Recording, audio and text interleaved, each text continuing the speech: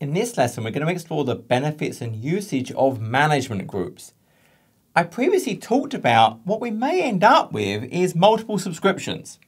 Hey, I've got maybe multiple subscriptions for development, maybe multiple subscriptions for different purposes for production. Maybe there's a whole bunch of different subscriptions over different business units. And we talked about the idea that I can have role-based access control and policy and budgets at these various levels. But what about if I have tens and hundreds of subscriptions and I want to be able to do role-based access control and policies and budgets that apply to multiple and not have to do it on a per subscription basis? This is where management groups come in. We talked about the idea of an Azure AD tenant, and every subscription trusts one and only one Azure AD tenant.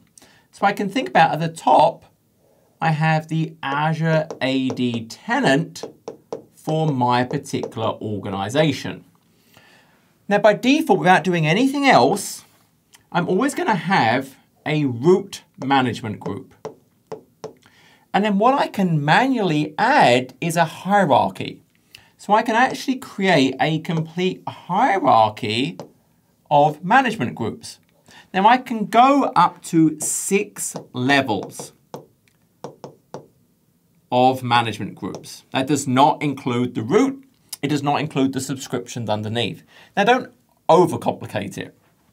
We create what makes sense for our particular requirements. Now maybe in this case, I've got the idea that, well, these subscriptions are going to tie up to this particular management group. Maybe this is dev. Maybe this is prod. I might also have the idea of I might create a layer for different countries particularly. There's a whole set of different ways I can think about constructing my management groups. But the key point is, once again, what can I do at a management group? Well, at a management group, I can apply budget. I can apply role-based access control, and I can apply policy. You guessed it. And once again, they're inherited down. So if I set a role-based access control at production, it would get inherited to the child management groups, to the subscriptions, to the resource groups, to the resources. Same for policy. Budget would roll up to whatever level it is. So the whole point of the management group is it's there to help me manage a group of subscriptions. And by management, we're talking about, hey, I want to apply a certain policy or a certain role-based access control. I want a certain budget. And what I'll do is near the top, there'll be more general role-based access control, more general policies. Then as I get closer to the resource, I'll get more specific because I can still have role-based access control on a sub, still have them on a particular resource group, even on a particular resource, though we try and avoid that. It's hard to manage. So I could have a very general set of maybe production policies and RBAC. And then for a particular application, it might have its own set of RBAC. So they get inherited through them. So I'm going to create what makes the most sense for my company. I might also have geography in here. If we go and look, it's super simple to see. So I'm just looking at my management groups. We can see I have that idea of, I'm going to extend this out. I have the idea of, well, there's my tenant root group.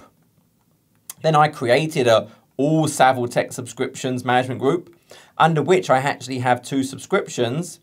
Then I also have a dev management group and a production management group. If I look at the management group, let's just pick this all Savile Tech subscriptions. Well, what can I do on there? Well, once again, we have this idea of access control.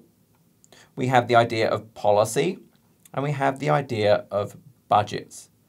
So I can set all of those things. Now, if I go and look, for example, at access control and look at role assignments, I can actually see, well, the owner is John Savile on this resource. We can actually see I've inherited a certain right from the parent management group. And this applies all the way down. So if I then went and actually looked at a certain subscription, let's actually then look at its access control. When I look at scope of various permissions, hey look, I can see some of them were inherited from the management group. If I was to then go and look at a particular resource group in this subscription, we can kind of see this going all the way. I'm trying to find my demo VM, there we go. If I look at its access control and look at its role assignments, I can see, well, that resource group has some inherited from the subscription. I can see some were inherited from the management group.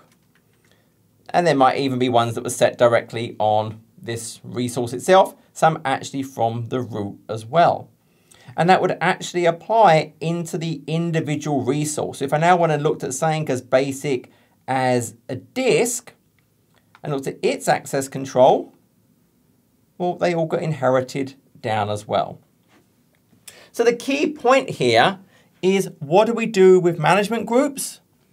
They're to help us manage groups of subscriptions and the resource within for the purposes of role-based access control, of policy, and potentially rolling up a certain budget.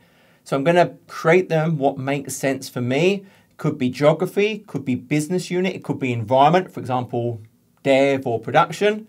It's there to make our life easier, so don't overcomplicate it. Create them where it will actually bring you benefit.